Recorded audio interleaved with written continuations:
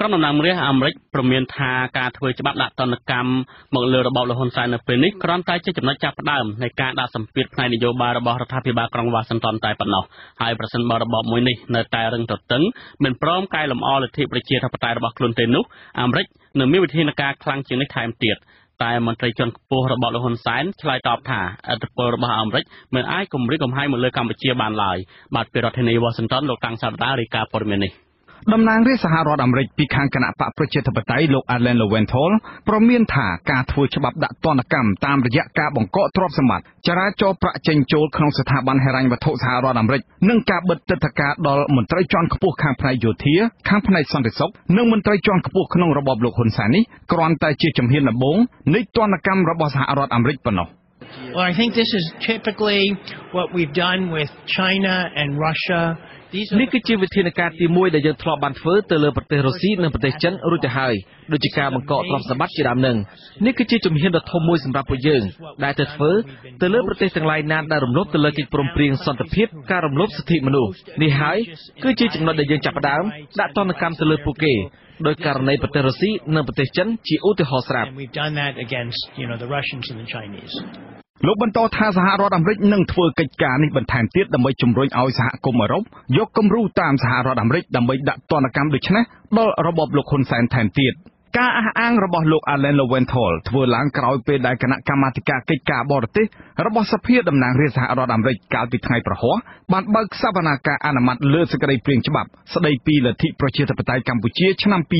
2018លេខ HR 5754សេចក្តីព្រាងច្បាប់នេះនឹងបញ្ជូនបន្តទៅកាន់សវនាការនៃសភាពេញអង្គក្នុងវិមានរដ្ឋសភាហើយបន្ទាប់មកនឹងត្រូវបញ្ជូនបន្តទៅព្រឹទ្ធសភានៅពេលឆាប់ៗខាងមុខនេះក្រោយពីព្រឹទ្ធសភាអាមេរិកអនុម័តរួចសេចក្តីព្រាងច្បាប់នេះនឹងត្រូវបញ្ជូនជាចុងក្រោយទៅកាន់ប្រធានាធិបតីសហរដ្ឋអាមេរិកដើម្បីចុះហត្ថលេខាប្រកាសជោទជាធរមានតែម្ដងទោះជាយ៉ាងណាក៏ដោយអ្នកនាំពាក្យគណៈបកប្រជាជនកម្ពុជាលោកសុកអេសានបានប្រាប់អាស៊ីសេរីតាមទូរស័ព្ទថាការអនុម័តសេចក្តីព្រាងច្បាប់របស់ក្រុមតំណាងរាស្ត្រអាមេរិក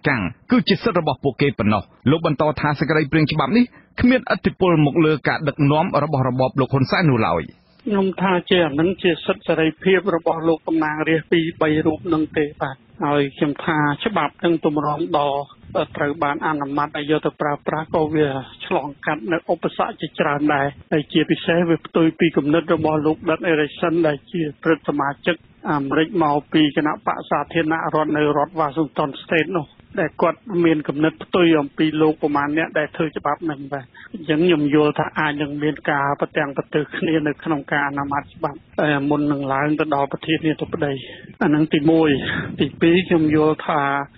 ទោះបីថាធ្វើចេញឬមិនចេញយ៉ាងណាវាអត់មានប្រសិទ្ធភាពអីមកអនុវត្តដល់កម្ពុជាទេពីព្រោះវាក្រៅវិសាលភាពនៃឯករាជ្យនិងអធិបតេយ្យភាពរបស់កម្ពុជាបាទតាក់ទងទៅនឹងការអះអាងរបស់អ្នកនាំពាក្យគណៈបកប្រជាជនកម្ពុជាដែលថាលោក Doug Harrison និងលោក Michael Baumgartner សមាជិកព្រឹទ្ធសភាអាមេរិកពីរដ្ឋ Washington កោតសរសើរដល់របបលោកហ៊ុនសែននោះត្រូវបានតំណាងរាស្ត្រសហព័ន្ធអាមេរិកលោក Ted Yoho ធ្លាប់ស្ដីបន្ទោសរួចទៅហើយ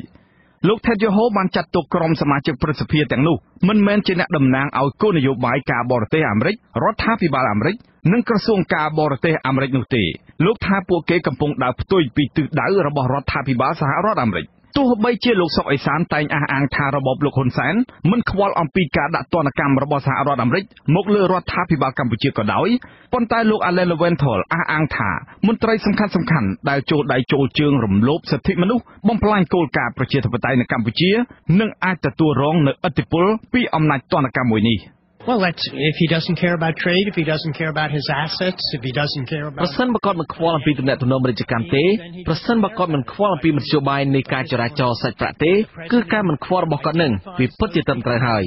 ក៏ប៉ុន្តែប្រសិនបើប្រធានាធិបតីអាមេរិកកំណត់អត្តសញ្ញាណក្រុមមន្ត្រីទាំងឡាយណាដែលចូលរួមប្រឆាំងទៅនឹងលទ្ធិប្រជាធិបតេយ្យនៅកម្ពុជាហើយពេលនោះយើងនឹងដាក់ទណ្ឌកម្មបន្ថែមទៀតបើទោះបីជាលោកហ៊ុនសែនមិនខ្វល់ក៏ដោយក៏ប៉ុន្តែមន្ត្រីដែលនៅជុំវិញខ្លួនគាត់ដែលមានយកលុយចេញពីកម្ពុជានិងអ្នកដែលមានទ្រព្យសម្បត្តិនៅអាមេរិកនឹងទទួលរងនូវឥទ្ធិពលនេះជាមិនខាន have money here in the United States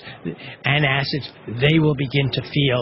the pain ចំណែកអ្នកវិភាគឯករាជ្យលោកបណ្ឌិតឡើងបង្ហាញអះអាងថាវិធានការរបស់សហរដ្ឋអាមេរិកនៅពេលនេះគឺជាវិធានការធ្ងន់ធ្ងរមួយ ដែលនាំឲ្យមន្ត្រីជាន់ខ្ពស់នៃរបបលោកហ៊ុនសែនលំបាកធ្វើដំណើរឆ្លងកាត់សហរដ្ឋអាមេរិកនិងជាការធ្វើឲ្យមន្ត្រីទាំងនោះទទួលរងនូវភាពអាម៉ាស់ជាខ្លាំងក្នុងឆាកអន្តរជាតិហើយក៏មានការលំបាកដែរបាទព្រោះយើងត្រូវការធ្វើដំណើរនៅអន្តរជាតិអាចទៅឆ្លងកាត់អាមេរិកបើសិនជាមិនដែលទៅវិញការឬក៏ចូលប្រជុំនៃផ្លូវការបាទហើយជួបជាចូលប្រឡូកផ្លូវការក៏អាចមានការរឹតបន្តឹងថែមទៅទៀតដូចជាទៅអង្គការសហប្រជាជាតិនិងអង្គការនានាបាទដែលយើងត្រូវចូលប្រជុំនោះបាទនឹងនៅសហរដ្ឋអាមេរិកបាទអាចជារឹតបន្តឹងថែមទៅទៀតក៏ប៉ុន្តែក្រនតែវិធានការនេះគឺវាធ្វើឲ្យខូចឈ្មោះក្នុងពិភពលោកពាក់ព័ន្ធទៅនឹងការអនុម័តសេចក្តីព្រាងច្បាប់ស្តីពីលទ្ធិប្រជាធិបតេយ្យកម្ពុជាឆ្នាំ2018លេខ HR 5754នេះដែរលោកថេតយូហូដែលជាស្ថាបនិកនៃការបង្កើតច្បាប់នេះបានអះអាងថាការបង្កើតច្បាប់នេះឡើងគឺដោយសាររបបក្រុងភ្នំពេញបន្តធ្វើបាបពលរដ្ឋរបស់ខ្លួនលោកបន្តថាប្រសិនបើរបបក្រុងភ្នំពេញលើកដំកើងសិទ្ធិសេរីភាពរបស់ពលរដ្ឋវិញពេលនោះអ្វីៗនឹងអាចដោះស្រាយវិញបានទោះជាយ៉ាងណាក៏ដោយលោកបញ្ជាក់យ៉ាងខ្លីថាច្បាប់នេះនឹងអនុម័តចូលជាធរមាននៅដំណាច់ឆ្នាំ2018នេះខ្ញុំតាំងសារ៉ាដាអាស៊ីសេរីពីរដ្ឋធានី Washington បាទលោកនេះជាទីមួយត្រីពាក់ព័ន្ធទៅនឹងការបោះឆ្នោតនៅកម្ពុជាវិញដែរគឺគណៈបកប្រជាធិបតេយ្យមូលដ្ឋានស្នើឲ្យរបបលហ៊ុនសែនបញ្ឈប់ការលាបពណ៌ឬបំផិតបំភ័យដល់ក្រុមអ្នកសង្កេតការបោះឆ្នោតនិងភាគីពាក់ព័ន្ធក្នុងដំណើរការបោះឆ្នោតដែលមានបទពិសោធន៍ធ្លាប់មើលការបោះឆ្នោតដោយឯករាជ្យជាច្រើនអាណត្តិមកនេះប្រធានគណៈបកប្រជាធិបតេយ្យមូលដ្ឋានលោកយេងវរៈអះអាងថាគណៈបកលោកនៅតែសង្ឃឹមថាអាជ្ញាធររបបលហ៊ុនសែនឈប់លាបពណ៌និងត្រូវតែកសាងទំនុកចិត្តឲ្យក្រុមអ្នកសង្កេតការណ៍ដែលធ្លាប់មានបទពិសោធន៍យូរឆ្នាំអាចធ្វើការបានដោយឯករាជ្យនិងសេរីក្នុងដំណើរការឃ្លាំមើលការបោះឆ្នោតឆ្នាំ2018ឡើងវិញលោកយេងវរៈបញ្ជាក់ថាគណៈបកប្រជាធិបតេយ្យមូលដ្ឋានមិនទាន់សម្រេចថាតើត្រូវបន្តចូលរួមការបោះឆ្នោតឬត្រូវពហិការទេនៅពេលដែលភាគីពាក់ព័ន្ធនឹងការបោះឆ្នោតរងការគំរាមកំហែងផ្សេងៗបែបនេះទោះបីជាគណៈបកនេះបានចុះឈ្មោះចូលរួមយ៉ាងណាហើយក៏ដោយប៉ុន្តែលោកសង្ឃឹមថារបបលហ៊ុនសែននឹងបង្កលក្ខណៈងាយស្រួលឲ្យអ្នកសង្កេតការណ៍ប្រព័ន្ធផ្សព្វផ្សាយឯករាជ្យនិងភាគីពាក់ព័ន្ធនានាអាចចូលរួមឃ្លាំមើលការបោះឆ្នោតដោយសេរីនិងឯករាជ្យវិញបានសំណើរបស់គណៈបកប្រជាធិបតេយ្យមូលដ្ឋានធ្វើឡើងក្រោយពេលដែលអង្គការ Netflix និង Khmer បានប្រកាសមិនចូលរួមឃ្លាំមើលការបោះឆ្នោតក្នុងការិយាល័យដោយការលើកមុនតែចូលរួមសង្កេតការបោះឆ្នោតនៅក្រៅការិយាល័យវិញម្ដងអ្នកនាំពាក្យកោជបលោកដុំសវណ្ណរមបាននិយាយចំអកឲ្យអង្គការ Khmer និង Netflix ថាគ្រាន់តែជាអង្គការតូចតាចប៉ុណ្ណោះដូច្នេះវត្តមានរបស់អង្គការទាំងពីរមិនបានធ្វើឲ្យប៉ះពាល់ដល់ដំណើរការបោះឆ្នោតជ្រើសតាំងតំណាងរាស្ត្រអាណត្តិទី6នេះឡើយប្រធានក្រុមនៃវិភាគវ័យក្មេងលោកហុងវិទូយល់ថាកលតិស័កបែបនេះរបបលហ៊ុនសែននឹងមិនខ្វល់ពីសម្លេងរិះគន់ឬទុកកង្វល់របស់សង្គមស៊ីវិលណាស់លោកហុងវិទូបន្ថែមថានៅពេលដែលក្រុមភាគីពាក់ព័ន្ធនឹងការបោះឆ្នោតដកខ្លួនចេញពីដំណើរការបោះឆ្នោតដែលហេតុផលរងការរឹតបន្តឹងមិនអាចធ្វើការដោយឯករាជ្យបានលទ្ធផលឆ្នោតនឹងរៀបចំដោយកោជបនឹងកាន់តែធ្វើឲ្យពលរដ្ឋនិងសហគមន៍អន្តរជាតិមិនអាចទទួលយកបាន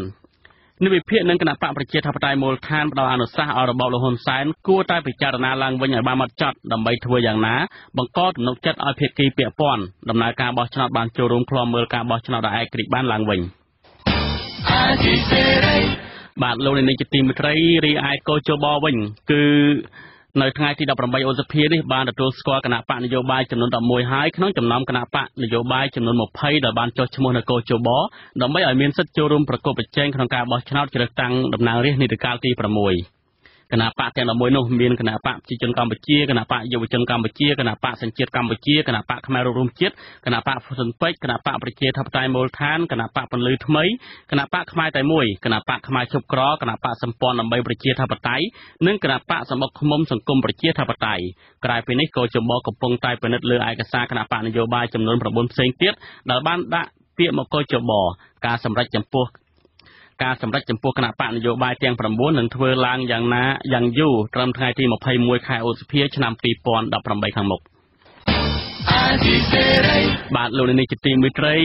សាលាដំបងរាជធានីភ្នំពេញនៅថ្ងៃទី18ឧសភានេះបានសម្រេចពន្យាពេលឃុំខ្លួនអតីតនាយកព័ត៌មានអាស៊ីសេរីចំនួន2រូប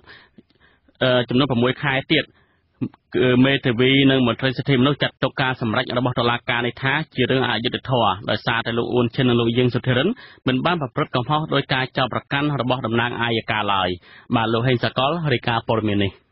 មេធាវីការពារក្តីឲ្យអតីតអ្នកយកព័ត៌មានអាស៊ីសេរីពីរូបលោកកៅវ៉ានីសម្ដែងការសោកស្ដាយដែលតុលាការបន្តឃុំខ្លួនកូនក្តីរបស់លោកតទៅទៀតលោកយល់ឃើញថាការសម្រេចរបស់តុលាការក្រុងភ្នំពេញគឺជារឿងអយុត្តិធម៌ព្រោះកូនក្តីទាំងពីររបស់លោកបានសហការគ្រប់នីតិវិធីនិងបានអះអាងប្រាប់តុលាការថានឹងអនុវត្តនៅលក្ខខណ្ឌគ្រប់បែបយ៉ាងដើម្បីបាននៅក្រៅឃុំលោកថាបញ្ហាសំខាន់មួយទៀតគឺខាងតំណាងអាយកាមិនមានភស្តុតាងគ្រប់គ្រាន់ដើម្បីដាក់បន្ទុកលើកូនក្តីរបស់លោកឡើយប៉ុន្តែបែរជាតុលាការសម្រេចបន្តឃុំខ្លួនពួកគេទៅវិញតាមផតតាំងនៅក្នុងសំរឿងមកវាអត់មានបង្ហាញថាគាត់តាមគាត់អង្គើលើការចាត់ប្រកាន់ទេតែជាប្រភេទរបស់គាត់ខ្លួនស្នូដែលខាងតុលាការចាត់ប្រកាន់យ៉ាងទៀតហ្នឹងគឺរយៈពេលឃុំខ្លួន6ខែហ្នឹងវាលំមសំរុំសម្រាប់ពួកគាត់ដែលអាចរកឃើញសម្រាប់គាត់ទាំងពីរនាក់ប្រព័ន្ធល្មើសអញ្ចឹងណាព្រោះខាងកន្លងមកហ្នឹងយើងមើលទៅវាអត់មានអីបង្ហាញថាគាត់ប្រព័ន្ធល្មើសចូលតាមការចាត់ប្រកាន់ទេអញ្ចឹងវាមានភាពអយុត្តិធម៌សម្រាប់ពួកគាត់ដែរដូច្នេះវាហាក់ដូចជាអត់មានន័យចំពោះតុលាការដែលសម្រាប់ពន្យាពេលការឃុំខ្លួនពួកគាត់ទាំងពីរនាក់តទៀតអ្នកនាំពាក្យអាយកាអមតុលាការក្រុងភ្នំពេញលោកលីសុផាណាបញ្ជាក់ប្រាប់អាស៊ីសេរីតាមប្រព័ន្ធ Telegram ថាការពន្យាពេលឃុំខ្លួននេះគឺដើម្បីរក្សាអ្នកទាំងពីរក្នុងកិច្ចស៊ើបសួរបន្តទៀតលោកកាវ៉ានីបញ្ជាក់ថាខាងមេធាវីនឹងប្តឹងសេចក្តីសម្រេចរបស់តុលាការក្រុងភ្នំពេញនេះទៅសាលាឧទ្ធរបន្តទៀតដើម្បីឲ្យអ្នកទាំងពីរបាននៅក្រៅឃុំលោកអ៊ុនឈិននិងលោកយាងសុធិរិនត្រូវបានអាជ្ញាធរក្រុងភ្នំពេញចាប់ខ្លួនកាលពីពាក់កណ្ដាលខែវិច្ឆិកាឆ្នាំ2017ហើយត្រូវបានតំណាងអាយកាអមតុលាការក្រុងភ្នំពេញចោទប្រកាន់ពីបទផ្ដាល់ឲ្យរដ្ឋបរទេសនៅព័ត៌មានជាអាតដែលនាំឲ្យអន្តរាយដល់ការការពារជាតិតាមមាត្រា445នៃក្រមព្រហ្មទណ្ឌអ្នកទាំងពីរអាចប្រឈមមុខនឹងការជាប់ពន្ធនាគាររហូតដល់15ឆ្នាំប្រសិនបើតុលាការសម្រេចថាអ្នកទាំងពីរពិតជាមានទោសមែននោះជាង6ខែកន្លងទៅនេះអ្នកទាំងពីរត្រូវបានឃុំខ្លួនក្នុងពន្ធនាគារព្រៃសរដោយមិនទាន់ទទួលបានការជំនុំជម្រះនៅឡើយប្រធានគ្រប់គ្រងការិយាល័យសិទ្ធិមនុស្សនៃអង្គការលីកាដូលោកអំសំអាតក៏បានសម្ដែងការសោកស្ដាយចំពោះការសម្រេចរបស់តុលាការក្រុងភ្នំពេញនេះដែរលោកថាការបន្តឃុំខ្លួនអ្នកទាំងពីរ6ខែទៀតនេះគឺជាការរំលោភសិទ្ធិមនុស្សធ្ងន់ធ្ងរហើយក្រៅពីនេះវានឹងធ្វើឲ្យប៉ះពាល់យ៉ាងខ្លាំងដល់ជីវភាពរបស់ក្រុមគ្រួសារអ្នកទាំងពីរលោកបន្តថាការសម្រេចបែបនេះនឹងនាំឲ្យមតិជាតិនិងអន្តរជាតិរិះគន់កាន់តែខ្លាំងទៅលើរបបក្រុងភ្នំពេញចំពោះការធ្វើទុកបុកម្នេញសារព័ត៌មានឯករាជ្យនៅកម្ពុជាការឃុំខ្លួនបន្ត6ខែទៀតនេះវាប៉ះពាល់ធ្ងន់ធ្ងរទៅលើសិទ្ធិសេរីភាពរបស់អ្នកទាំងពីរប៉ះពាល់ធ្ងន់ធ្ងរទៅដល់ជីវភាពរស់នៅរបស់គ្រួសារអ្នកទាំងពីរពីព្រោះគ្រួសារអ្នកទាំងពីររំពឹងលើអ្នកទាំងពីរដែលជាមេគ្រួសារក្នុងការរកចំណូលដើម្បីចិញ្ចឹមគ្រួសារហើយវាមិនប៉ះប៉ុណ្ណឹងវាអាចទៅដល់ការសិក្សារបស់កូនរបស់គាត់ទៀតហើយអ្វីដែលសំខាន់ការឃុំខ្លួនបន្តរយៈពេល6ខែនេះវាបង្កើននៃការរិះគន់បន្ថែមទៀតពីមតិជាតិនិងអន្តរជាតិទៅលើការគំរាមកំហែងជាការរឹតបន្តឹងសេរីភាពទៅលើអ្នកសារព័ត៌មានជាពិសេសគឺអ្នកសារព័ត៌មានឯករាជ្យនោះការចាប់ខ្លួននិងការចាប់ប្រកាន់អតីតបុគ្គលិកអាស៊ីសេរីទាំងពីររូបនេះបានធ្វើឲ្យរបបលោកហ៊ុនសែនទទួលរងការរិះគន់ពីសហគមន៍ជាតិនិងអន្តរជាតិជាច្រើនអង្គការសង្គមស៊ីវិលជាតិនិងអន្តរជាតិថ្កោលទោសចំពោះចំណាត់ការផ្លូវច្បាប់លើអ្នកទាំងពីរដោយពួកគេចាត់ទុកថានេះជាការចាប់ប្រកាន់ដោយគ្មានភស្តុតាងនិងមូលដ្ឋានច្បាប់ត្រឹមត្រូវអង្គការលើកលែងទោសអន្តរជាតិ Amnesty International បានហៅអ្នកទាំងពីរថាជាអ្នកទោសមនសិការនិងទាមទារឲ្យរបបក្រុងភ្នំពេញដោះលែងពួកគេដោយឥតលក្ខខណ្ឌចំណែកអង្គការវេទិកាអាស៊ី Forum Asia វិញបានចាត់ទុកការចោទប្រកាន់លើលោកអ៊ុនឈិននិងលោកយាងសុធិរិនថាជារឿងប្រឌិតនិងរំលោភបំពានសិទ្ធិអ្នកទាំងពីរយ៉ាងធ្ងន់ធ្ងរហើយថាការមិនដោះលែងអ្នកទាំងពីរព្រមទាំងការបន្ថែមបទចោទថ្មីនោះបង្ហាញឲ្យឃើញកាន់តែច្បាស់ថារបបក្រុងភ្នំពេញកំពុងរំលោភបំពានច្បាប់ជាតិនិងអន្តរជាតិអង្គការមួយនេះបានទាមទារឲ្យរបបលហ៊ុនសែនទម្លាក់ចោលបទចោទប្រកាន់និងដោះលែងអ្នកទាំងពីរឲ្យមានសេរីភាពឡើងវិញខ្ញុំហេងសកលអាស៊ីសេរី Washington បាទលោកនាយកទីមេត្រីនៅពេលបន្តិចទៀតនេះយើងនឹងមានវេទិកាអ្នកស្ដាប់អាស៊ីសេរីដែលយើងនឹងជជែកអំពីការឃុំខ្លួនបន្តអតីតនាយកព័ត៌មានអាស៊ីសេរីពីររូបដោយសាលាដំបងរាជធានីភ្នំពេញហើយលោកនាងបើសិនជាមានសំណួរឬក៏មតិយោបល់សូមដាក់លេខទូរស័ព្ទនៅក្នុងខ្ទង់ comment Facebook របស់អាស៊ីសេរីដែលកំពុងតែផ្សាយផ្ទាល់ហើយខាងយើងខ្ញុំនឹងcall ទៅលោកអ្នកវិញដើម្បីឲ្យមានឱកាសសួរសំណួរមកកាន់វាគ្មិននិងបញ្ចេញមតិយោបល់បាទលោកនាយកទីមេត្រីមានករណីមួយទៀតនៅថ្ងៃសុក្រទី18ឧសភានេះដែរប្រធានក្រុមប្រឹក្សាជំនុំជម្រះតុលាការកំពូលលោកខឹមប៉ុន ប្រកាសសម្រេចតម្កល់សាលដីកាសាឡោធរដល់ផ្ដន់ទាទោសលោកស៊ុនសេរីរដ្ឋាអតីតប្រធានគណៈបកអំណាចខ្មែរឲ្យជាប់ពន្ធនាគារ5ឆ្នាំទុកជាបានការដដែលពីបទប្រមាថធ្ងន់ធ្ងរលើកងទ័ពក្នុងពេលសវនាការលោកស៊ុនសេរីរដ្ឋាទទួលស្គាល់កំហុសហើយលោកក៏បានចេញលិខិតសុំទោសលោកហ៊ុនសែនជាសាធារណៈនិងស្នើសុំឲ្យលោកហ៊ុនសែនជួយដោះលែងលោកវិញកាលពីថ្ងៃទី14ខែសីហាឆ្នាំ2017សាលាដំបងរាជធានីភ្នំពេញបានចាប់ប្រកាន់លោកស៊ុនសេរីរដ្ឋាចំនួន3បទល្មើសដូចជាបទញុះញង់កុំឲ្យយោធិនស្ដាប់បង្គាប់បទធ្វើឲ្យខូចខាតទឹកចិត្តនិងបទញុះញង់ឲ្យប្រព្រឹត្តបទល្មើសអូក្រិតជាអាតនៃក្រមព្រហ្មទណ្ឌបន្ទាប់ពីលោកស៊ុនសេរីរដ្ឋាបញ្ចេញមតិតាម Facebook ជំវិញបញ្ហាកងទ័ពនិវិភាគមើលឃើញថាក្រោយពីមានសាលដីកាស្ថាពរពីតុលាការកំពូលនោះលោកស៊ុនសេរីរដ្ឋាអាចនឹងត្រូវដោះលែងដោយលោកញឹកប៊ុនឆៃដែរព្រោះថាស្ថានភាពនយោបាយបច្ចុប្បន្នរបបលោកហ៊ុនសែនកំពុងតែត្រូវការគណៈបកតូចៗជាច្រើនដើម្បីចូលរួមប្រកួតប្រជែងការបោះឆ្នោតដើម្បីលំអប្រជាធិបតេយ្យនៅកម្ពុជាក្រោយពីរំលាយគណៈបកប្រឆាំងដ៏ធំជាគេចោលនោះម្យ៉ាងទៀតលោកក៏សម្គាល់ឃើញថាការចាប់ខ្លួននិងការដោះលែងអ្នកទោសនយោបាយកន្លងមកគឺធ្វើឡើងក្រោមរូបភាពនយោបាយដែលមានន័យថាអំណាចនយោបាយអាចគ្របដណ្ដប់លើអំណាចតុលាការបើសិនជាអ្នកនយោបាយបាននិយាយត្រូវគ្នានោះបាទលោកនាយកទីមេត្រីតកតងនឹងចំនួនដីធ្លីនៅខេត្តកោះកុងវិញមិនទាន់ដោះស្រាយបញ្ចប់នៅឡើយអាជ្ញាធរខណ្ឌមានជ័យរាជធានីភ្នំពេញរាប់សិបនាក់បានរារាំងប្រជាពលរដ្ឋមានចំនួនដីធ្លីជាមួយក្រុមហ៊ុនស្កអំពើខេត្តកោះកុងរហូតប៉ះទង្គិចគ្នាមួយប្រាវបណ្ដាលឲ្យពលរដ្ឋមួយចំនួនរងរបួស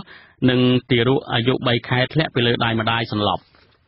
ការរារាំងនិងប៉ះទង្គិចនោះកើតឡើងនៅពេលដែលប្រជាពលរដ្ឋរងគ្រោះដីធ្លីនាំគ្នាដង្ហែក្បួនថ្មើរជើងចេញពីវត្តសាមគ្គីរាំងសីទៅដាក់ញត្តិជូនខុទ្ទកាល័យលោកហ៊ុនសែននិងក្រសួងដែនដីនៅថ្ងៃទី18ឧសភានេះបាទសូមលោកនាងស្ដាប់សេចក្តីរាយការណ៍នេះនៅព្រឹកស្អែក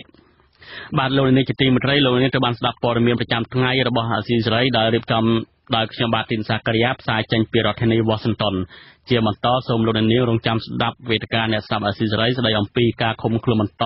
អតីតនាយកព័ត៌មានអាស៊ីសេរី2រូបដោយសាលាដំបងរាជធានីភ្នំពេញនាពេលបន្តិចទៀតនេះ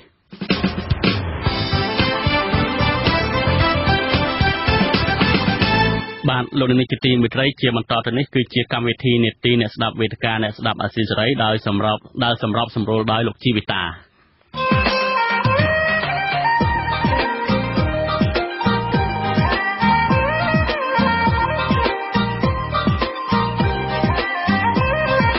វេទិកាអ្នកស្ដាប់វិទ្យុអាស៊ីសេរី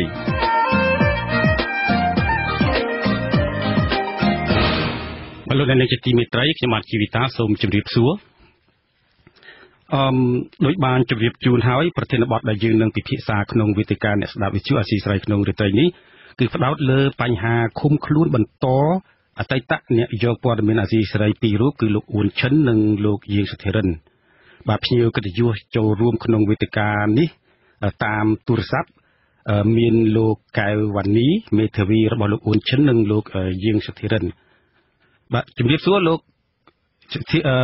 កែវវ៉ានីបាទជំរាបសួរបាទវាគ្មិនទី2គឺលោកស្រីហេស៊ីណាភរិយារបស់លោកអ៊ុនឈិនជំរាបសួរអ្នកស្រីហេស៊ីណាចាជំរាបសួរលោកចាបាទហើយវាគ្មិនទី3គឺអ្នកស្រីឡាំចន្ទថាភរិយារបស់លោកសុធិរិនបាទជំរាបសួរចាជំរាបសួរបាទអរគុណបាទលោកនាងអាចចូលរួមជាសំណួរឬយោបល់ទៅកាន់វាគ្មិនរបស់យើងក្នុងនេតិនេះដោយផ្ញើលេខទូរស័ព្ទទៅក្នុងខ្ទង់ comment របស់ការផ្សាយតាម Facebook របស់យើងហើយយើងខ្ញុំនឹងទូរស័ព្ទត្រឡប់ទៅវិញដើម្បីឲ្យអស់លោកអ្នកអាចមានឱកាសចូលរួមបាទលោកអ្នកស្ដាប់ជាទីមេត្រីសាលាដំបងរាជធានីភ្នំពេញនៅថ្ងៃសុក្រទី18ឧសភានេះបានសម្រេចឃុំខ្លួនបន្តអតីតអ្នករាយការណ៍ព័ត៌មានអាស៊ីសេរីលោកអ៊ុនឈិននិងលោកយាងសុធិរិន6ខែទៀតដោយសំអាងថាដើម្បីស៊ើបអង្កេតបន្ថែមបន្ទាប់ពីឃុំខ្លួនអស់រយៈពេល6ខែមកដែលជាការឃុំខ្លួនមុនពេលការជំរះក្តីបាទមេធាវីរបស់លោកអ៊ុនឈិននិងលោកយាងសុធិរិនហៅការឃុំខ្លួនបន្តកូនក្តីរបស់លោកថាជារឿងអយុត្តិធម៌ចំណែកមន្ត្រីសិទ្ធិមនុស្សថាជាការរំលោភសិទ្ធិមនុស្សធ្ងន់ធ្ងរបាទលោកអ៊ុនឈិននិងលោកយាងសុធិរិន អតីតអ្នកយកព័ត៌មានអាស៊ីសេរីត្រូវបានអាជ្ញាធរក្រុងភ្នំពេញចាប់ខ្លួនកាលពីថ្ងៃទី14ខែវិច្ឆិកាឆ្នាំ2017ហើយត្រូវព្រះអាជ្ញាចោទប្រកាន់ពីបទផ្ដាល់ឲ្យរដ្ឋបរទេសនៅព័ត៌មានជាអាតដែលនាំឲ្យអន្តរាយដល់ការការពារជាតិអ្នកទាំងពីរអាចប្រឈមមុខនឹងការជាប់ពន្ធនាគាររហូតដល់15ឆ្នាំប្រសិនបើតុលាការរកឃើញថាពួកគាត់ទាំងពីរមានទោសមែននោះប៉ុន្តែសហគមន៍ជាតិនិងអន្តរជាតិហៅការចោទប្រកាន់នេះជាការប្រឌិតគ្មានភស្តុតាងនិងគ្មានមូលដ្ឋានច្បាប់ក្នុងគោលដៅបំផិតបំភ័យអ្នកសារព័ត៌មានឯករាជ្យដោយអាជ្ញាធរក្រុងភ្នំពេញនៅមុនការបោះឆ្នោតសកលខែកក្កដាខាងមុខនេះបាទមុននឹងខ្ញុំផ្ដល់វេទិកានេះជូនលោកមេធាវីកៅវណ្ណីខ្ញុំសូមជម្រាបសួរអ្នកស្រីឡាំចន្ទាសិនអ្នកស្រីឡាំចន្ទាជាភរិយារបស់លោកយើងសិទ្ធិរិនបាទអ្នកស្រីឡាំចន្ទាជម្រាបសួរចា៎ជំរាបសួរបាទខ្ញុំដឹងថាថ្ងៃនេះអ្នកស្រីបានទៅមុខពន្ធនាគារព្រៃសរតាំងពីព្រឹកដើម្បីសង្ឃឹមថាតុលាការនឹងចេញដីកាបង្គាប់ឲ្យដោះលែងស្វាមីរបស់អ្នកស្រីហើយប៉ុន្តែលទ្ធផលមិនដូចការសង្ឃឹមទុកនោះទេអញ្ចឹងទេអ្នកស្រីយល់ឃើញយ៉ាងម៉េចដែរមានអារម្មណ៍យ៉ាងម៉េចដែរនៅពេលដឹងថាតុលាការបន្តឃុំខ្លួនប្តីរបស់អ្នកស្រី6ខែទៀតនោះបាទខ្ញុំមានអារម្មណ៍ថាវាធរសម្រាប់គ្រួសារខ្ញុំពួកឯងខ្ញុំដឹងច្បាស់ណាស់គ្រួសារខ្ញុំក៏មិនបានធ្វើខុសអីទាំងអស់ណាហើយខ្ញុំជួយចាប់បានដូចថាខ្ញុំផុតដល់ពេលលឺគេដាក់ឃុំគាត់បន្តទៀតអញ្ចឹងហើយខ្ញុំនិយាយចេញមកខ្ញុំមិនដឹងគិតមិនដឹងហើយទាំងរឿងហ្នឹងទាំងក្រុមគ្រួសារទាំងអស់បងអូនខ្លាចខ្ញុំហើយទាំងឪពុកខ្ញុំនៅស្រុកគាត់លើកដៃបន់គាត់យំតែយំពីចូលទៅនឹងគាត់ចិត្តបន់រហូតខ្ញុំថាកូនពេលអស់លេងរយៈពេល6ខែគាត់ខ្ញុំថាអីខ្ញុំដល់តែនឹងខ្ញុំក៏គឺថាបាទឪពុកលោកយាយសុធិរិនគាត់នៅកម្ពុជាក្រោមទេគាត់មានមកទេព្រឹកមិញហ្នឹងគាត់មកតែតែតែអូនម៉ៃហ្នឹង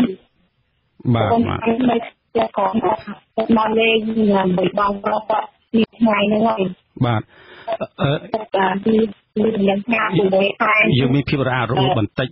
ពីតាកាយហ្នឹងខ្ញុំថាគេនឹងដោះលែងបងគាត់ពីเราទៅទៅបាទអ្នកស្រីយើងឮអត់សូវច្បាស់សូមដាក់ទូរស័ព្ទឲ្យចំកន្លែងល្អបន្តិចទៅដើម្បីអាចទទួលច្បាស់ជាងនេះបាទខ្ញុំដឹងថាឪពុកសុធិរិនមានជំងឺធ្ងន់ធ្ងរជំងឺសួតធ្ងន់ធ្ងរតើរហូតមកដល់ពេលនេះគាត់អាការៈរបស់គាត់យ៉ាងម៉េចហើយបាទគឺកន្លែងនេះគឺមិនได้គឺមកក៏មិនគេថាទៅកូនគាត់រយៈពេល6ខែហើយយូរវិញសម្រាប់គាត់ហើយគាត់ខ្ញុំថា6ខែហ្នឹងគាត់គឺទៅអីគាត់ពិបាកហើយជាអាណិតគាត់តែយកលេងខ្លួនគាត់ទៅតែគឺថាអត់លេងខ្លួនគាត់បានជិះជុំទៅដល់ចំណងខាងបាទអរគុណអ្នកស្រីបាទយើងអាចនឹងត្រឡប់មកអ្នកស្រីវិញឥឡូវទូរស័ព្ទរអាក់រអួលបន្តិចឥឡូវនេះខ្ញុំសូមងាកទៅអ្នកស្រីហេងស៊ីណាជាភរិយារបស់លោកអ៊ុនឈិនអ្នកស្រីហេងស៊ីណា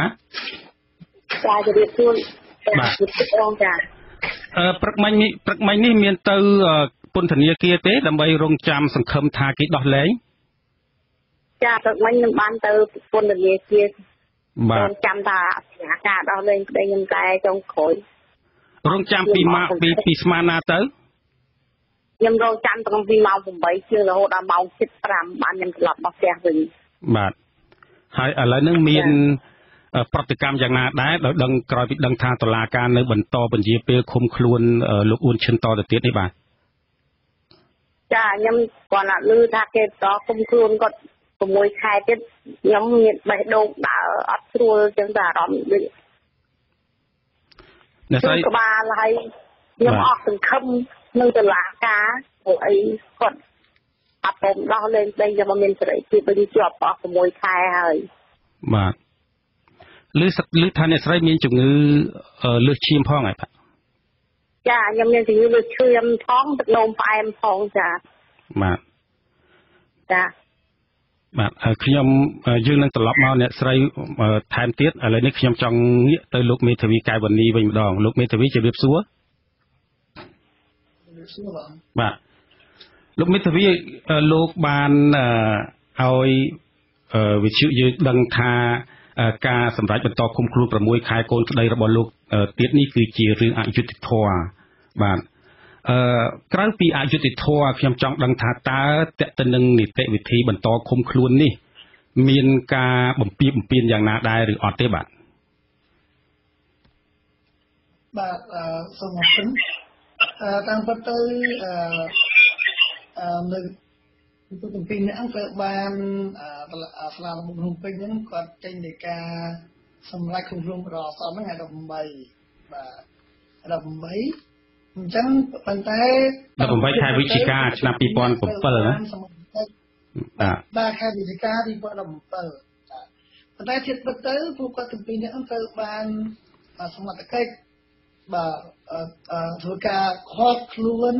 ឬហើយចាប់ខ្លួនហ្នឹងថ្ងៃទី14ខែវិច្ឆិកា2017បាទអញ្ចឹងសម្រាប់គោលចំហខាងខ្ញុំជាមេធាវីយល់ឃើញថាតុលាការបានរយៈពេលនៃការឃុំខ្លួននេះគឺតាមពិតវាលើសហើយវាលើសពី6 ខែហើយអញ្ចឹងកាលណាលើសពី6 ខែចាំបាច់ត្រូវតែដោះលែងពួកគាត់តែម្ដងប៉ុន្តែជាលទ្ធផលគឺតុលាការពុំបានធ្វើការដោះលែងពួកគាត់ទេដោយតុលាការយល់ឃើញផ្ទុយពីខាងខ្ញុំជាមេធាវីវិញតុលាការយល់ឃើញថារយៈពេល6 ខែនេះមិនទាន់ហួសពេលទេដោយសារគាត់គិតចាប់ពីថ្ងៃ18ខែវិច្ឆិកា2017គាត់អត់រាប់បញ្ចូលពីថ្ងៃ14ខែវិច្ឆិកា2017ទេបាទដូច្នេះយើងខាងបាទយើងភាគីទាំងពីរខាងតំណាងអัยការនិងខាងមេធាវីគឺមានការបកស្រាយនិងយោបល់ផ្សេងគ្នាចំពោះចំណុចនេះបាទលោកទទួលដីកានៅថ្ងៃនេះទទួលម៉ោងប្រហែលដែរដីកាបន្តឃុំខ្លួននេះបាទខ្ញុំទទួលបានតែជាម៉ោង4បាទម៉ោង4នៃការបាទពីការសម្រេចពន្យាពេលឃុំខ្លួនរបស់អសននេះបាទខ្ញុំសួរសំណួរនេះដោយសារថាបើតាមផ្លូវច្បាប់គឺថាបើលើសពី6 ខែទោះលើសនីតិក៏ដោយគឺថាអាចជាការឃុំខ្លួនខុសច្បាប់ហើយបើសិនជាឃុំខ្លួនខុសច្បាប់គឺដោយលោកមានប្រសាសន៍បាញ់មិញគឺអាចត្រូវដោះលែងតាមក្រមនីតិវិធីព្រហ្មទណ្ឌមាត្រា208នេះខ្ញុំសូមអានជូនគឺថេរវេលានៃការឃុំខ្លួនបណ្ដោះអាសន្នក្នុងបទឧក្រិដ្ឋចំពោះនីតិជនដែលត្រូវចោទប្រកាន់ពីបទឧក្រិដ្ឋការឃុំខ្លួនបណ្ដោះអាសន្នមិនអាចលើសពី6 ខែបានទេប៉ុន្តែនៅពេលផុតថេរវេលានេះចៅក្រមស៊ើបសួរអាចពន្យាពេលឃុំខ្លួនបណ្ដោះអាសន្នម្ដងទៀត6 ខែដោយមានដីកាសម្អាងហេតុផលត្រឹមត្រូវនិងច្បាស់លាស់បាទអញ្ចឹងលោកមានប្រសាសន៍មិញគឺថាលើស6 ខែហើយជាការឃុំខ្លួនខុសច្បាប់ហើយលោកមានចំណាត់ការយ៉ាងម៉េចទៀតដែរបាទការខាងខ្ញុំជាមេធាវីយល់ឃើញថារយៈពេល6 ខែលើដោយសារយើងរាប់បញ្ចូលទាំងថ្ងៃចាប់ខ្លួនខកខ្លួនអសមត្ថកិច្ចគឺធ្វើឡើងថ្ងៃ14ខែវិច្ឆិកា2017មិនមែនយើងគិតទៅបីជាដីកាសម្រាប់គុំខ្លួនដល់សំធ្វើឡើងថ្ងៃទី18ខែវិច្ឆិកា2017ក៏ដោយបាទដូច្នេះដោយសារតែមានការបកស្រាយនិងយើងយល់ឃើញថាតុលាការមានកំហុសនីតិវិធីនេះយើងនឹងពិនិត្យពិចារណាអំពីការធ្វើមិនដឹងតើ ទៅតុលាការសាលាតទៀតបាទអរគុណលោកមេធាវីយើងនឹងជជែកគ្នាអំពីចំណាត់ការរបស់តុលាការនៅថ្ងៃនេះហើយតេតិននឹងនីតិវិធីតាមមេត្រាតាមនីតិវិធីក្រមព្រហ្មទណ្ឌថែមទៀតឥឡូវនេះខ្ញុំដោយសារមានអ្នកទូរស័ព្ទចូលម្នាក់ពីប្រទេសថៃមកខ្ញុំសូមភ្ជាប់បាទជំរាបសួរបាទជំរាបសួរខ្ញុំស៊ីសេរីបាទជំរាបសួរលោកអាចប្រាប់ឈ្មោះបានទេបាទសូមលាក់ឈ្មោះបងបាទមិនអីទេបាទសូមលើកជាសំណួរឬយោបល់បាទសូមជម្រាបសួរលោកមេធាវីបាទ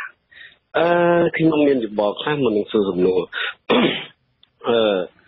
នៅក្នុងប្រទេសកម្ពុជាពេលបច្ចុប្បន្ន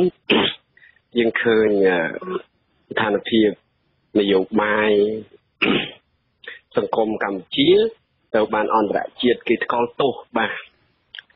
គ្រប់ស្ថាប័នដែលពាក់ព័ន្ធនៅលើអន្តរជាតិសូម្បីតែនៅក្នុងស្ថាប័នឯករាជ្យខ្លះក្នុងតំបន់អាស៊ានហ្នឹងក៏គេថ្កោលទោសដែរប៉ុន្តែយើងឃើញប្រតិកម្មពីមន្ត្រីរដ្ឋាភិបាលក៏ដូចជានាំពាក្យរបស់រដ្ឋាភិបាលក៏តែងតែបដិសេធចំពោះការថ្កោលទោសទាំងអស់ហ្នឹងបាទខ្ញុំយល់ឃើញថាការបដិសេធបែបហ្នឹងមិនមែនជានយោបាយការទូតដ៏ប្រសើរសម្រាប់ប្រជាពលរដ្ឋកម្ពុជាទេបើយើងប្រៀបធៀបទៅនឹងប្រទេសថៃទោះបីជាការគ្រប់គ្រងរដ្ឋរបស់គេដោយរដ្ឋបហាក្តីប៉ុន្តែនៅក្នុងសង្គមថៃដែលខ្ញុំបានរស់នៅហើយខ្ញុំបានដឹងយ៉ាងច្បាស់គឺប្រព័ន្ធយុតិធម៌របស់គេមានគោលការណ៍ហើយមន្ត្រីរបស់រដ្ឋាភិបាលនៃប្រទេសថៃគេតែងតែយកចិត្តទុកដាក់ចំពោះការរិះគន់របស់បរទេសជាពិសេសអង្គការអន្តរជាតិផ្សេងពាក់ព័ន្ធនឹងរឿងសិទ្ធិមនុស្សសូមលោកសង្ខេបបាទយើងមានពេលខ្លីបាទអូខេយើងឃើញភាពខុសគ្នាយ៉ាងឆ្ងាយអញ្ចឹងមានមន្ត្រីរដ្ឋាភិបាលខ្លះគេថាប្រទេសថៃគេធ្វើរដ្ឋបហាគ្រប់គ្រងប្រទេសហើយអីបានអង្គការទាំងអស់ហ្នឹងអត់រិះគន់ព្រោះខ្ញុំសង្កេតឃើញថាការដឹកនាំប្រទេសនិងស្ថាប័នយុតិធម៌របស់ប្រទេសថៃខុសពីប្រទេសយើងការអនុវត្តគឺគេអត់រើសអើងនេះភាគច្រើនរបស់បាទហើយខ្ញុំមានសំណួរចង់សួរលោកមេធាវីថាប្រសិនបើវប្បធម៌ខ្មែរដោយនីតិភាពនៃភាពយុត្តិធម៌នៅក្នុងប្រព័ន្ធតុលាការកម្ពុជានៅតែបន្តយ៉ាងដូចនេះតើថ្ងៃអនាគតប្រទេសកម្ពុជានឹងត្រូវប្រឈមមុខឬសង្គមកម្ពុជានឹងត្រូវប្រឈមមុខនឹងបញ្ហាអ្វីខ្លះបាទសូមអរគុណលោកកែវនីអាចឆ្លើយបានទេស្ដាប់បានទាំងអស់ទេសំណួរបាទលោកនេះបាទស្ដាប់បានលើថាក៏ចង់សួរថាដោយសហគមន៍អន្តរជាតិមើលឃើញថាកម្ពុជាកំពុងតែមានវប្បធម៌នីតិរដ្ឋភាពបែបនេះតើនៅថ្ងៃមុខនឹងយ៉ាងម៉េចទៅបាទសម្រាប់ខ្ញុំជាមេធាវីខ្ញុំយល់ឃើញថាខ្ញុំមិនទាន់ហ៊ានវាយតម្លៃរមូលអំពីវប្បធម៌នីតិរដ្ឋភាពនៅកម្ពុជានៅឡើយទេបាទដោយសារតែនៅក្នុងការអនុវត្តជាក់ស្ដែងពេលខ្លះទៅក៏យើងឃើញថាតុលាការគាត់បានធ្វើការបានខិតខំធ្វើការបើយុទ្ធធម៌ប្រយោជន៍វិជាអញ្ចឹងហើយគាត់ថានៅពេលខ្លះវាមាននៅចំណុចខ្វះខាតដែលយើងត្រូវការលម្អបន្ថែមទៀតវាមិនអាចធ្វើឡើងដោយ100%ទេចំពោះទស្សនៈដែលយើងឃើញថាវប្បធម៌នៃសភាពបន្តនៅកម្ពុជាទៀតណាជាការពិតប្រសិនបើខ្ញុំនិយាយប្រសិនបើប្រទេសណាមួយមានវប្បធម៌នៃសភាពក្នុងប្រទេសរបស់ខ្លួនមួយគឺធ្វើឲ្យប្រព័ន្ធតុលាការមានភាពទន់ខ្សោយហើយវិជាពលរដ្ឋគឺថាបាត់បង់លើជំនឿប្រព័ន្ធតុលាការព្រោះស្ថាប័នតាមបច្ចេកទេសស្ថាប័នតុលាការគឺជាស្ថាប័នដែលជាអ្នកវិនិច្ឆ័យក្តីជាអ្នករដ្ឋយុត្តិធម៌ជូនប្រជាពលរដ្ឋហើយប្រសិនបើអ្នកប្រព្រឹត្តបទល្មើសឬខ្លួនតែតុលាការមិនអាចរកឃើញកំហុសរបស់អ្នកប្រព្រឹត្តហើយផ្ទុយទៅវិញប្រសិនបើអ្នកស្លូតត្រង់បាទគាត់មិនពុំបានប្រព្រឹត្តបទល្មើសបែរជាតុលាការយល់ឃើញថាគាត់មានកំហុសទៅវិញវាកាន់តែមានស្ថានភាពធ្ងន់ធ្ងរជាងនេះដូច្នេះ ខ្ញុំនិយាយនេះខ្ញុំមិននិយាយទៅចំពោះប្រទេសកម្ពុជាទេប្រទេសណាក៏ដោយប្រសិនបើមានបញ្ហាកើតឡើងគឺឲ្យធ្វើឲ្យប្រជាពលរដ្ឋបាត់បង់ជំនឿទៅលើប្រព័ន្ធតុលាការដែលជាគេជាស្ថាប័នដែលគេទុកចិត្តបំផុតក្នុងការរកយុត្តិធម៌ជូនគាត់បាទសូមអរគុណលោកមេធាវីឥឡូវនេះខ្ញុំចង់ដាក់សំណួរមួយទៀតជូនលោកមេធាវីជាធម្មតាការឃុំខ្លួនការចាប់មនុស្សដាក់ពន្ធនាគារនឹងតាមច្បាប់ឬក៏តាមផ្លូវយុត្តិធម៌នោះលុះត្រាតែមានភាពចាំបាច់បំផុតលុះត្រាតែមានមូលហេតុចាំបាច់បំផុតដែលត្រូវឃុំបើមិនដូច្នេះទេគឺគេចង់ទុកឲ្យអ្នកដែលសង្ស័យជនជាប់ចោទជាដើមនឹងឲ្យនៅក្រៅពន្ធនាគារក្នុងសង្គមដើម្បីគាត់អាចបម្រើកិច្ចការសង្គមអាចបានជាប្រយោជន៍ដល់រដ្ឋផងព្រោះពេលគាត់មានការងារធ្វើគាត់អាចបង់លុយជូនរដ្ឋបង់តាក់ជូនរដ្ឋជាដើមងាកមកដីកាឃុំខ្លួនបន្តរបស់តុលាការនៅថ្ងៃនេះខ្ញុំចង់ដឹងថាតើតុលាការផ្ដល់ហេតុផលចម្បងមូលហេតុអីខ្លះនៅក្នុងដីកាដែលលោកមាននៅក្នុងដៃនោះបាទចំពោះដីកាសម្រាប់ពន្យាពេលឃុំខ្លួនបណ្ដោះអាសន្នទៅលើបុគ្គលទាំងពីរនាក់គឺខាងតុលាការបានយោងទៅនឹងសេចក្តីសន្និដ្ឋានរបស់តំណាងអัยការបាទហើយក៏បានយោងទៅនឹងសេចក្តីសន្និដ្ឋានរបស់យើងខ្ញុំជាមេធាវីការពារដើម្បីឲ្យពួកគាត់ហើយជាពិសេសក៏យោងទៅនឹងការសំណូមពររបស់ជំនុំចោតផងដែរដែលប្រកបជាទាំងពីរនាក់ជាកូនប្រុសរបស់ខ្ញុំហ្នឹងក្រៅពីដូចខ្ញុំបានបញ្ជាក់ជូនមិញថាក្រៅពីការលើកឡើងអំពីការខ្វែងយោបល់គ្នាអំពីរយៈពេលនៃការចាប់ដើមនៃការបាត់បង់សិទ្ធិសេរីភាពរវាងតំណាងអัยការនិងខ្ញុំជាមេធាវីក៏ខាងតុលាការក៏លើកឡើងអំពីភាពភ័យបារម្ភថាខ្លាចតែប្រសិនបើមិនបន្តមិនពន្យាពេលនៃការឃុំខ្លួនទេគឺពួកគាត់អាចនឹងធ្វើការកិច្ចខ្លួនដូច្នេះជាយន្តការជាការប្រសាគឺថាទុកជនត្រូវចោទទុកជូនតុលាការធ្វើតាមនីតិវិធីរបស់តុលាការបាទនេះជាការបារម្ភរបស់តុលាការដែលយើងឃើញថាពួកគាត់អាចនឹងកិច្ចខ្លួនប្រសិនបើដោះលែងមកឲ្យនៅក្រៅឃុំបណ្ដោះអាសន្នតែលោកយល់យ៉ាងម៉េចដែរយល់ឃើញថាបាទដំណើរការនៃការស៊ើបសួរនោះមិនទាន់បានចប់សគ្រប់ទេខ្ញុំចង់សួរថាហេតុផលរបស់តុលាការដែលថាខ្លាចកូនក្តីលោករត់កិច្ចខ្លួននឹងលោកយល់យ៉ាងម៉េចដែរខ្ញុំយល់ឃើញថាកូនក្តីខ្ញុំទាំងពីរនាក់គឺគាត់គ្មានបំណងកិច្ចខ្លួនចេញទៅណាក្រៅពីនីតិវិធីតុលាការទេដោយសារហេតុផលប្រសិនបើគាត់ទីមួយគឺគាត់មិនប្រព្រឹត្តបទល្មើសដោយតាមការចាត់បង្ការប្រសិនបើគាត់ប្រព្រឹត្តបទល្មើសតាមការចាត់បង្ការមែនគឺ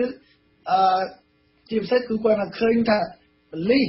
បាទសមត្ថកិច្ចមកព័ទ្ធកន្លែងស្ថិតយោរបស់គាត់គឺគាត់ពិតជាកិច្ចខ្លួនបាត់ហើយមិនចូលកន្លែងស្ថិតយោទេសម្រាប់លោកអ៊ុនឈិនគឺគាត់បាក់ស្ថិតយោហ្នឹងដើម្បីគោលបំណងដើម្បីផលិតភ្លេង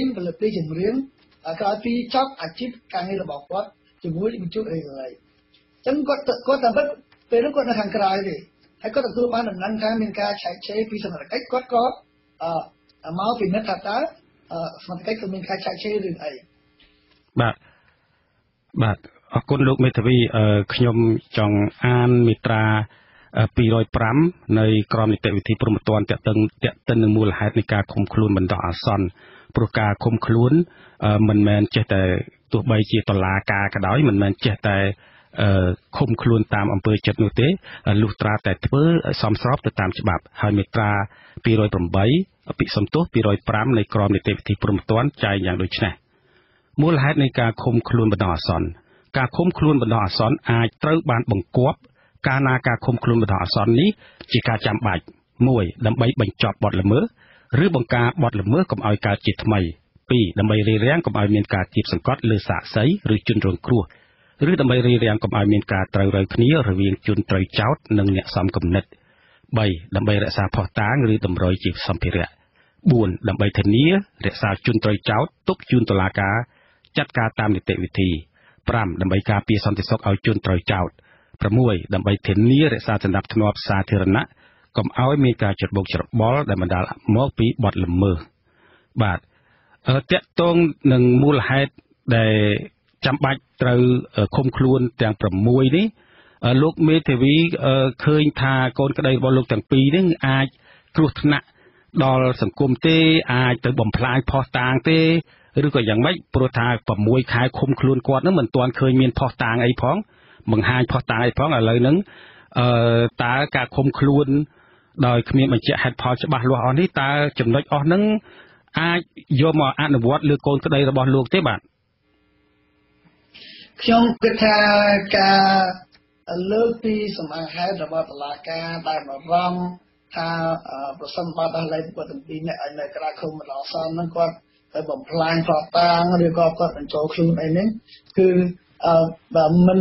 សមនឹងស្ថានភាពរបស់គាត់ទាំងពីរនាក់ទេទី1ដោយសារតែរយៈពេលនៃការឃុំខ្លួនបាទយើងគិតទៅវាជាច្រើនខែរាប់ខែមកហើយដូច្នេះវាជាពេលសមរម្យមួយសម្រាប់តុលាការក្នុងការស្វែងរកនៅភស្តុតាងទាំងឡាយដែលវាអាចមាននៅក្នុងអង្គហេតុហ្នឹងបាទជាពិសេសគឺកូនក្តីខ្ញុំទាំងពីរនាក់នៅពេលដែលធ្វើការបានខាត់ខ្លួនដល់សមត្ថកិច្ចគឺសមត្ថកិច្ចបានដកហូតនៅសម្ភារៈទាំងឡាយជាពិសេសគឺរបស់លោកអ៊ុនឈិននៅក្នុងស្ទីរបស់គាត់មានទាំងកុំព្យូទ័រមានទាំងទូរស័ព្ទចំណែកលោកយើងសុជាមតាក៏ទូរស័ព្ទរបស់គាត់ក៏ត្រូវបានដកហូតដែរក្រៅពីការដកហូតសម្ភារៈទាំងនេះគឺពួកគាត់ទាំងពីរនាក់ក៏បានសហការជាមួយសមត្ថកិច្ចក្នុងការផ្ដល់នៅលេខកូដសម្ងាត់ដែលគាត់តែងតែធ្វើការបញ្ជូនព័ត៌មានជាសាធារណៈជាទូទៅក្នុងអាជីពរបស់គាត់កន្លងមកអញ្ចឹងគាត់បានផ្ដល់លេខកូដសម្ងាត់សហការជាមួយសមត្ថកិច្ចហើយជាពិសេសគឺគាត់បានផ្ដល់នៅអត្តសញ្ញាណប័ណ្ណផ្ដល់នៅ passport លិខិតសំដែងទាំងឡាយរបស់គាត់ជូនមកការទាំងអស់ដូច្នេះមានន័យថាគាត់គ្មានប្រសិនបើគាត់ប្រព្រឹត្តបទល្មើសមែនហ្នឹងមកដល់ពេលហ្នឹងគឺតុលាការគាត់បានបង្ហាញផុសតាងអស់ហើយដោយសារតែអ្វីៗនៅក្នុងកណ្ដាប់ដៃរបស់សមត្ថកិច្ចទាំងអស់ប្រព័ន្ធបច្ចេកវិទ្យាគឺយើងអាចធ្វើការរកឃើញលឿនបំផុតបាទប៉ុន្តែសម្រាប់ខ្ញុំជាមេធាវីគឺមកដល់ពេលនេះគឺយើងពុំឃើញមានផុសតាងកត់សម្គាល់ទាំងឡាយណាដែលដាក់បន្ទុកពួកគាត់ទាំងពីរនាក់ទេដូច្នេះខ្ញុំយល់ឃើញថាទោះបីតុលាការសម្រេចពន្យាពេលឃុំខ្លួនបន្តទៀតខ្ញុំគិតថាក៏ពុំមានផុសតាងណាដាក់បន្ទុកគ្រប់គ្រាន់ទៅបានរកឃើញទេដែរបាទសូមអរគុណលោកមេធាវីឥឡូវខ្ញុំសូមភ្ជាប់ទូរស័ព្ទទៅប្រិមិត្តអ្នកទូរស័ព្ទចូលម្នាក់ទៀតឈ្មោះសវុតលោកសវុតជំរាបសួរបាទខ្ញុំជំរាបសួរបងពីប្រទេសថៃបងបាទពីប្រទេសថៃមួយទៀតហើយលោកអាចមានសំណួរអីបាទសូមអញ្ជើញបាទខ្ញុំមកចង់សួរទៅលោកមេធាវីថាច្បាប់ស្រុកខ្មែរយើងតុលាការបាទ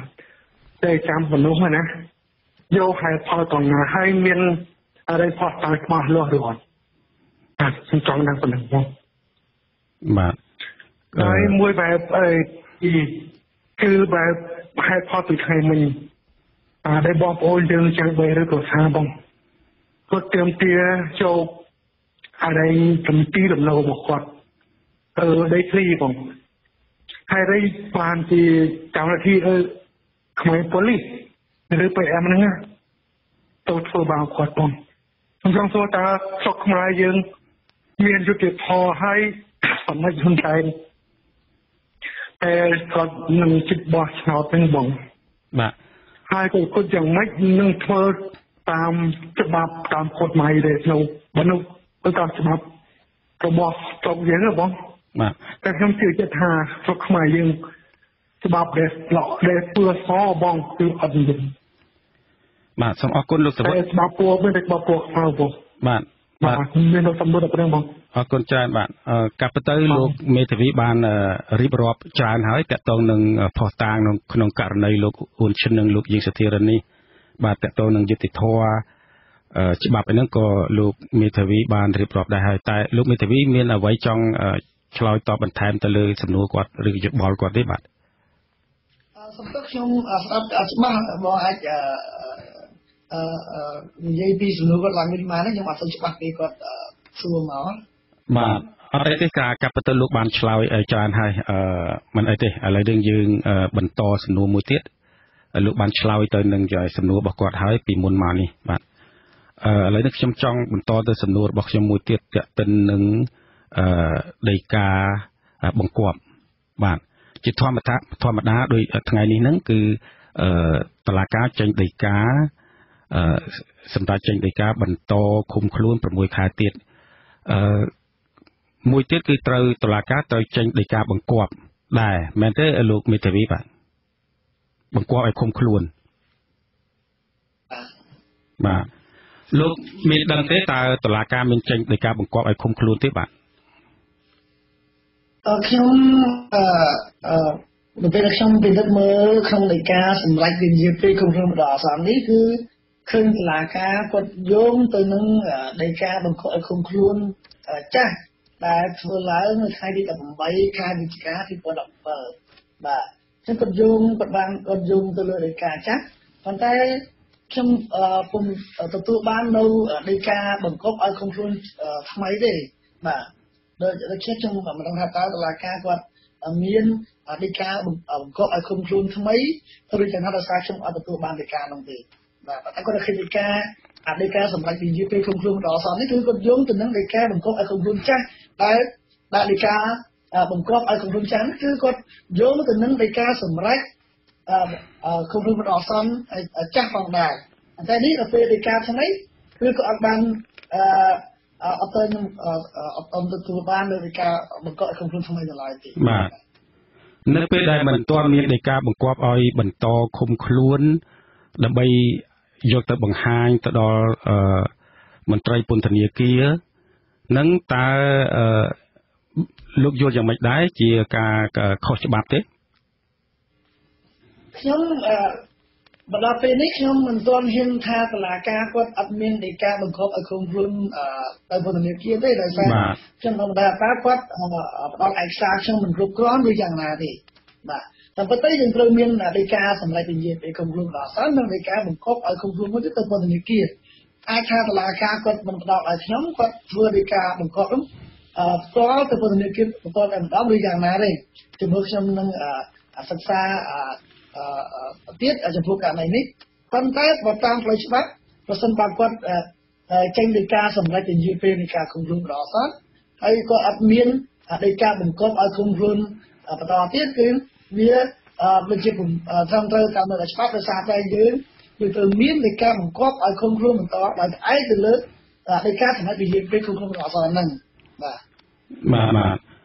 ព្រោះខ្ញុំសួរសំណួរនេះគឺយើងមានករណីកើតឡើងហើយកាលពីឆ្នាំ2011លោកអាចចាំបានគឺលោកមេធាវីជួងជងីលោកបានត្រូវតុលាការខេត្តកណ្ដាលនឹងចោទប្រកាន់ថាបានទៅរំដោះអ្នកទោសចេញពីពន្ធនាគារបាទនៅពេលនោះគឺលោកមេធាវីជួងជងីនឹងគឺទៅយកកូនក្តីគាត់ចេញពីបរិវេណពន្ធនាគារដោយសារតែតុលាការមិនបានចេញដីកាបង្គាប់ឲ្យឃុំខ្លួនបង្ហាញទៅមន្ត្រីពន្ធនាគារព្រោះថាតាមច្បាប់មន្ត្រីពន្ធនាគារគាត់ត្រូវមុននឹងទទួល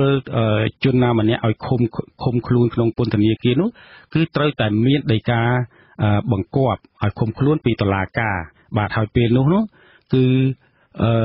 កូនក្តីរបស់លោកជួងជងីនឹង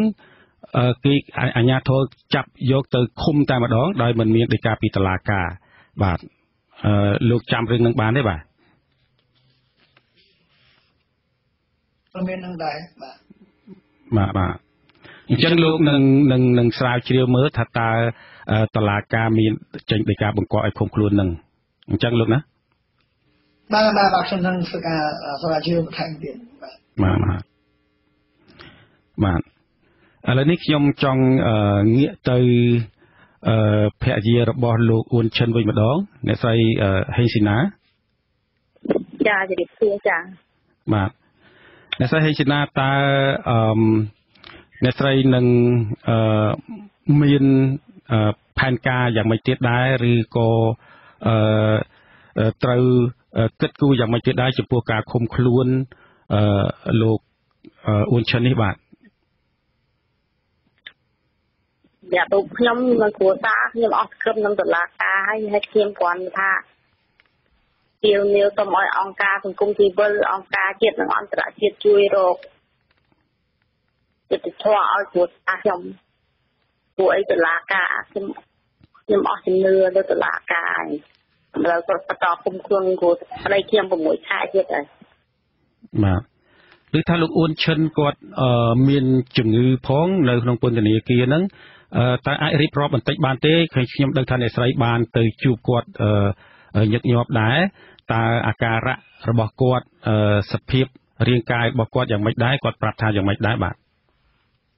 គាត់ថាមានបញ្ហាគាត់កើតរមាស់ខ្លួនទៅហើយគាត់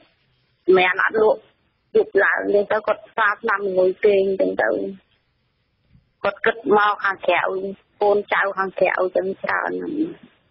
តែទៅធ្វើឲ្យគាត់សម្រាប់អត់លក់ហើយណាមួយនៅក្នុងនោះគាត់ក្តៅផងអីផងបាទក្នុងបន្ទប់គាត់នៅជុំគេហ្នឹងនៅប្រមាណនេះហើយបន្ទប់ហ្នឹងទំហំប៉ុណ្ណាដែរគាត់លើដល់គេថាបន្ទប់ហ្នឹងមាន28នាក់ហើយគេ4ម៉ែត្រ28នាក់បាទចាហើយក្នុងបន្ទប់ហ្នឹងមានប្រហែល4-5ម៉ែត្រ4ជ្រុងបងបាទចាបាទដឹងគាត់បងហើយគាត់បានមានការផ្ដាំផ្ញើយ៉ាងម៉េចទេចំពោះការរស់នៅរបស់គាត់ហើយនឹងការងាររបស់គាត់ការបដិញ្ញារបស់គាត់អីហ្នឹងគាត់មានការផ្ដាំផ្ញើមកយ៉ាងម៉េចដែរទេគាត់ផ្ដាំផ្ញើមកប្រាប់ប្រពន្ធកូនថាឲ្យថែរក្សាសុខភាពគាត់នៅខាងក្នុងហ្នឹងអត់អីទេបាទបាទអរគុណអ្នកស្រីហេស៊ីណាឥឡូវនេះខ្ញុំសូមភ្ជាប់ទូរស័ព្ទទៅ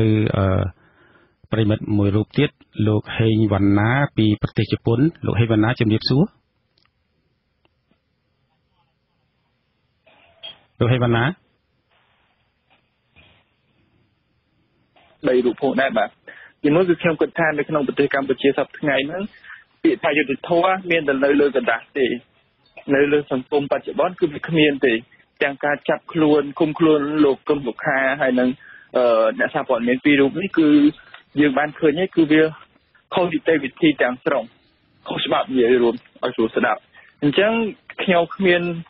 ជំនឿចិត្តថាទោះយើងឡើងទៅដល់តុលាការទោះមេទេក៏វាមិនអាចនឹងមានយុត្តិធម៌សម្រាប់ពួកគាត់ទាំងពីរដែរពីព្រោះអ្វីដែលយើងធ្លាប់ឮគឺអ្វីលោកខ្លួនតែជាអ្នកសម្រេចទាំងអស់ម្ដងគាត់និយាយចេះម្ដងគាត់និយាយចោះអន្តរជាតិគូគេឮគេដឹងហើយប៉ុន្តែគេមិនអាចធ្វើអ្វីបានទេអញ្ចឹងខ្ញុំចង់សួរសំណួរទៅវាគ្មិនហើយនឹងភរិយាតើហ៊ាននិយាយទេថាមិនទៅបោះឆ្នោតនៅក្នុងពេលខាងមុខដើម្បីធ្វើឲ្យមានការផ្លាស់ប្ដូរជាវិជ្ជមានគ្មានការបង្ហូរឈាមក្នុងពេលខាងមុខនេះបាទនៅពេលដែលពួកយើងមិនទៅបោះឆ្នោតយើងអាចផ្លាស់ប្ដូររដ្ឋាភិបាលបាននៅពេលនោះយើងនឹងរកយុទ្ធសាស្ត្រយន្តលោកទាំងពីរហើយនឹងអ្នកទស្សនវិជ្ជាការដទៃទៀតបាននៅពេលនោះយើងនឹងមានយុទ្ធសាស្ត្រខ្ញុំគិតឃើញថាអញ្ចឹងសំណួររបស់ខ្ញុំគឺចង់សួរតើអ្នកទាំង3រូបហ៊ាននិយាយថាមិនទៅបោះឆ្នោតដើម្បីមានការផ្លាស់ប្ដូរដែរទេបាទសូមអរគុណបាទសូមអរគុណលោកហេងវណ្ណាលោកអ្នកស្រីហេស៊ីណានិងអ្នកស្រីឡាំចន្ទានឹងអាចឆ្លើយក៏បានមិនឆ្លើយក៏បានសំណួរគាត់សួរថាតើអ្នកស្រីទាំងពីរនឹងនឹងទៅបោះឆ្នោតទេបាទខ្ញុំសុំមិនឆ្លើយបងមិនឆ្លើយបាទអ្នកស្រីចន្ទាយ៉ាងម៉េចដែរខ្ញុំតើខ្ញុំសង្ឃឹមថាគាត់នឹងអាចដោះលែងគ្រួសារខ្ញុំបានខ្ញុំអាចទៅបានពេលថាអត់មានយុត្តិធម៌សម្រាប់គ្រួសារខ្ញុំមិនអាចទៅទេបាទសូមអរគុណអ្នកស្រីខ្ញុំទទួលយកបានយើងគ្រួសារខ្ញុំមានធ្វើអីទាំងអស់នៅតែទឹករយៈពេល6ខែទៀតទឹកខ្ញុំមានការជឿចាប់ខ្ញុំមិនអាចទៅបានបាទអ្នកស្រីចន្ទាអាចរៀបរាប់ខ្លះបានទេអំពីសុខទុក្ខប្តីរបស់អ្នកស្រីនៅក្នុងពន្ធនាគារហ្នឹងតើគាត់មានសុខភាពយ៉ាងម៉េចដែរឥឡូវនេះគាត់ស្គមហើយគាត់ខ្មៅហើយគាត់មានការពិបាកចិត្តព្រួយបារម្ភពីឪពុកគាត់នៅផ្ទះមានជំងឺហើយបារម្ភពីកូនគាត់ពីរនាក់នៅតូចគាត់បារម្ភខ្លាំងហើយនឹង នឹងថាគ្រួសារមានបន្ទុកដូចថាកូនហើយនឹងខ្ញុំហើយនឹងកូនយកគាត់ទាំងស្រុងដូចថាគាត់ពិបាកចិត្តគាត់បារម្ភរឿងនេះបំផុតបាទហើយគាត់មានផ្ដាំផ្ញើយ៉ាងម៉េចទេគាត់ថាឲ្យនៅក្រៅសំប្រឹងខែសុខភាពគាត់នៅក្នុងនោះអត់អីទេគាត់ថាអញ្ចឹងបាទហើយគាត់ផ្ដាំឲ្យលេម៉ែគាត់នឹងឲ្យខែសុខភាពបាទ